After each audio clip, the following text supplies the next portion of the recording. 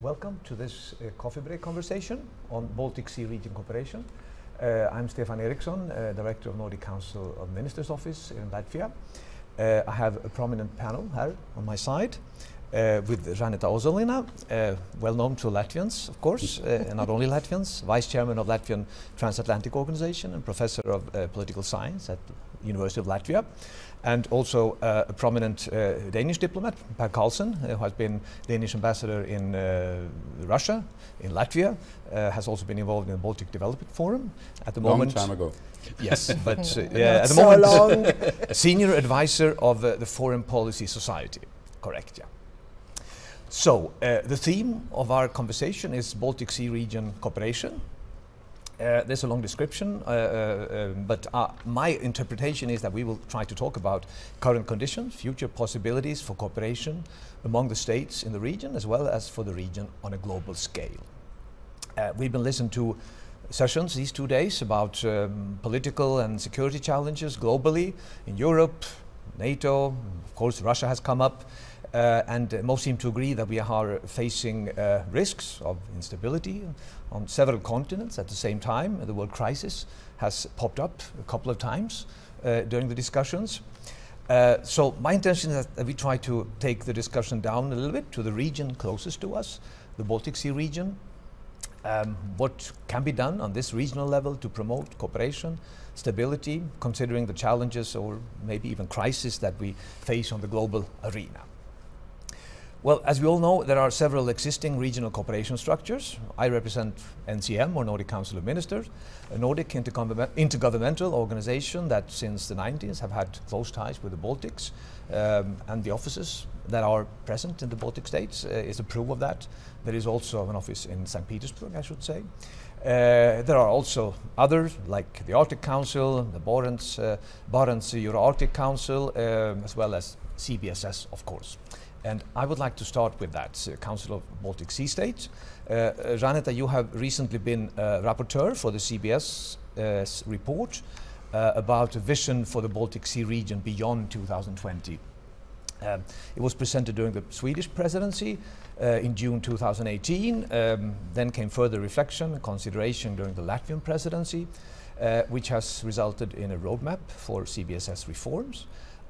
What in particular would you like to highlight from the vision report that's relevant, well, not only for the CBSS, but for Baltic Sea region cooperation in general? Thank you, Stefan. Actually, I would like to start with a quick answer to your remark on what was debated during those 2 days here in the Riga conference, and how it applies to the Baltic Sea region. Actually, we could copy-paste everything was said regarding global matters and place it into the Baltic Sea region. So everything works here. So, and on the one hand, we could say, okay, we do not have to rediscover the world. We just take some of the most important relevant ideas and recommendations and apply it here. But on the other hand, it's very confusing and actually even very scary conclusion. Can you imagine something what is happening in China, in Middle East, in Northern Africa? It's also here. Next door. So therefore probably we have to be really very serious about what's happening in our part of the world. And the vision report which you just referred to is very much going along those lines. Council of the Baltic Sea States, it's intergovernmental institution like Nordic Council of Ministers, and there are certain limits how far the Council can go. It cannot approach all issues, it cannot probably address different sectors of our societies, so there are certain limitations which contain the performance of the CBSS. But on the other hand, actually the whole exercise drafting this report was very interesting and very creative, because on the one hand, CBSS, but also representatives of governments, they wanted to discuss regional issues. But on the other hand, there was a very pressing matter, in order to make CBSS more effective and more visible, what was important, it was also discussion about the reform of institution itself. So therefore we were caught in two big discussion boxes, one on the region, one on the CBSS. And what was really surprising is that we started very much from critical perspective. What hasn't been done? It was very much like during the first session of Riga conference when we debated EU issues, and Andris Strass from the World Latvia's Bank, he said, oh, why you are so critical? There is so much of strength in the EU. And this was exactly the path of drafting this report. We started from critical perspective, and suddenly we realized that actually there's much more what to discuss and actually even mention as an account of what has been achieved. So therefore, doing this some kind of a very quick audit of what was happening in the Baltic Sea region, we actually identified, if I may mention just two critical points. Sure. One critical point is that CBSS was created to integrate more Russia into regional affairs. And it looks that Russia has certain reservations to participate in the whole spectrum of the CBSS activities. It's more like cherry-picking approach. And in that respect was one of those critical conclusions that the Baltic Sea region is getting, again, remilitarized in comparison with the beginning of 90s. And then there was another some kind of a big topic on the table, and the topic was that everybody is expecting that CBSS is going to solve all issues. That is some kind of a golden box with a lot of money, which just requires a little bit of efforts. And then we came to another big question, what to do with the CBSS Secretariat, which is executive body of the Council, but this Secretariat has very limited power. So if member states, countries of the CBSS would like to see the region to be governed in more effective way, so Secretariat has to be given additional functions and additional power, which actually was recommended here in the report, and it was also taken over by action plan, so there will be reforms of the CBSS. So, of course, I could go on, but I just mention a few. Very interesting. I want to turn to you, Per. I mean, you're not a civil servant any longer, but still, I want to ask you what do you think can be expected from the new Danish CBSS presidency that has just started when it comes to CBSS, but also when it comes to Baltic cooperation in general. I know that the new Danish foreign minister, Jeppe Kofod, is a warm supporter of Baltic Sea cooperation. He happens to have been born on an island in the Baltic Sea, Bornholm. I read something that came out from the Danish Foreign Ministry where they mentioned flexibility as one key word. A little bit was what you also have been talking about. And the minister also mentioned that adding a Scandinavian minimalist touch to the way CBSS works. Could you help us explain maybe what he has in mind? I'm not sure about the last sentence. I have known Jeppe Kofod for many years, and as you said, he was born on the island in the middle of the Baltics. Swedes thinks that they have an island in the middle of the Baltics.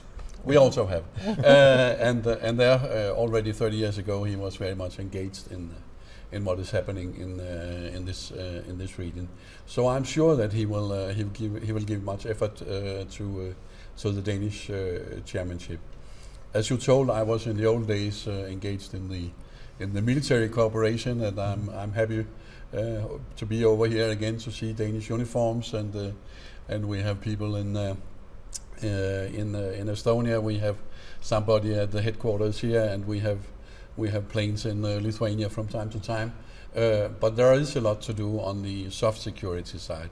I've been working in something called Baltic Development Forum until 1.5 years ago, and there was indeed an interest from the regions in Russia for more cooperation, from Kaliningrad and Pskov and St. Petersburg, and as you said, sometimes the problem was more in Moscow. I think Nordic Council of Ministers knows about that. That there were some limits to how far you could go. I think we should try again. It's not the first time to engage our Russian friends more in soft security issues, environment issues, trafficking, whatever we have been trying before to get it up and running. We cannot escape our geography. They are there, so we should give it a try. No, I should say that the Nordic Council of Ministers still is engaged in Russia. We still have an office in St. Petersburg. I know, but you had some problems in St. Pete. Well, there have been some problems, you're right. Our new Secretary General, Paula Lehtomäki, has recently been in Russia, actually. I don't know if she managed to change anything with the current situation, but we will see. I noticed in the report, in the vision report, that one recommendation is about coherence and coordinations among other regional stakeholders, like, well, NCM, I mentioned one, there are a lot of others.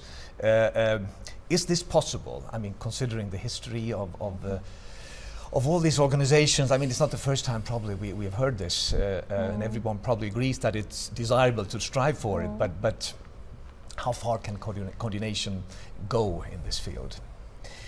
Yes, we had a lot of discussions about this recommendation, and there were different opinions on that. One question which was asked, how the vision group perceives the coordination effort, and there were concerns that if CBSS at least tries to coordinate something, then other bodies and cooperative structures would perceive CBSS suddenly trying to put in some kind of a vertical structure to put over the others.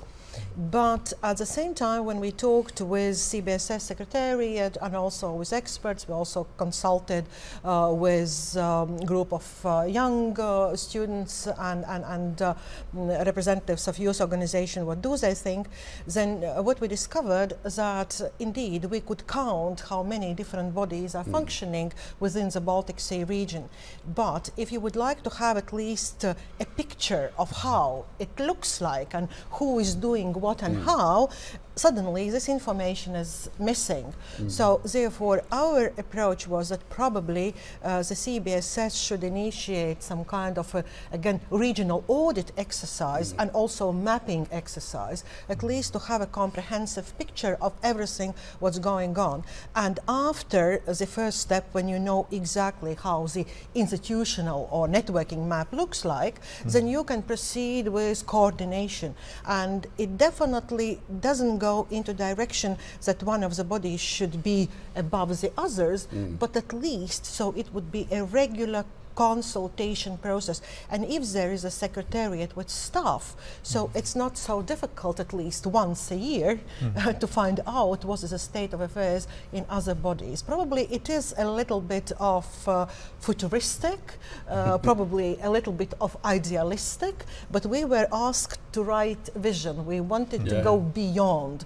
So, and it's definitely one of those exercises where all participants of the vision group were quite strong on. And actually the vision group consisted of representatives from each council of the Baltic Sea states, including also Russia.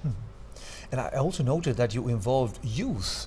There was the youth vision group that also came with input to the report. I read it, and it was quite interesting. They are talking about sustainable development, education, also security, and also they mentioned the importance of communication.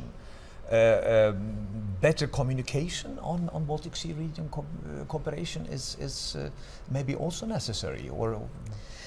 Yes, this is something what the group of youth and also vision group agreed upon, so that we are not communicating the Baltic Sea region sufficiently enough. And interestingly enough, that actually we invited to have this youth group because we elders were not able to design and define what is the vision of the Baltic Sea region. So, and since we are writing about the future, so it's important that those who will be living in the future, they are the ones who define the vision. I also noted that they turned attention to strengthen regional identity. And this is, I think, is interesting. And I mean, I compare with when I started traveling to the Baltics in the end of the 80s, and I think we've come quite far. But what else can be done to develop this regional identity? Or is it already enough developed? I mean, what do you say, Per? I definitely think that we could do more, and maybe especially from our side of the Baltic, where we are looking in all directions, and we have to be because of crisis many places in the world. But we should remember that we are coming from this region, and we have so many things together.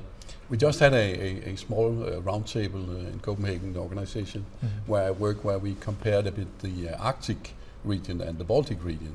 And somebody said, well, it seems to be working much better in the Arctic region, because maybe we have only the Arctic Council and not all these different different groups, and maybe we feel more together about the issues up there. But I don't know if that's a way to look at it. But it would be good if we could do so.